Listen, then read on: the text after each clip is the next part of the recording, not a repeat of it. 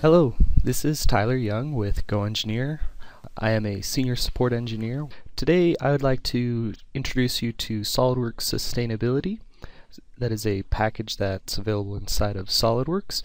And I just want to kind of start off by saying, what is sustainability? A definition that's been used is sustainable development is development that meets the needs of the present without compromising the ability of future generations to meet their own needs. So with that being said, part of our design should be able to, like it says, not compromise future generations. So we need to be able to use the materials to the best of their abilities. So what we're looking at here is a little wind turbine that I've kind of made mocked up for us. So this would have a turbine that you would kind of spin around, a kind of a vertical wind turbine. So let's take a look at this part specifically. And let's turn on this sustainability tool. So here in sustainability, we get to look at many different options that factor into the building of the material. So we have our, we have our material, we have the manufacturing, where it's going to be used, and all those different information tests there.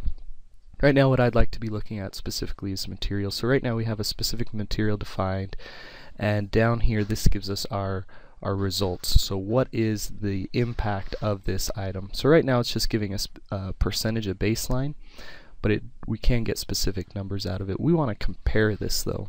So we want to compare this steel material to a different material. We want to find something similar. So I'm going to click that Find Similar button, pull this over, and we want to find something that has a similar density and also a similar yield strength. So something pretty close to that.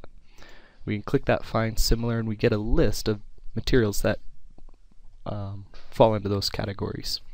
So we're just going to say, oh look, we've got this galvanized steel here, and we're going to say, you know, that looks pretty good. Here in our results we've got a number of improvements, so we can accept that. That pulls up here, gives us our updated results. But what if we actually want just a completely different material, not something similar? We can change that up here. We can just come here to our aluminum alloys and say, you know, we actually want a 6061 alloy. So we pull that up. We can set our material, set that material, and that actually sets the SolidWorks material. That updates our results. So one of the results here that is new to SolidWorks is this material financial impact. So this is basically how much is this material going to cost you to buy based on weight. So that's a great tool that's here in the sustainability. We can then take this and save this out as a report, and when we get that report, what we get is a Word document that pulls up our document, our part, with this different information that we have. So here we have the actual numbers, so the hard numbers that we were getting from our report, and it also pulls up a comparison from our initial part.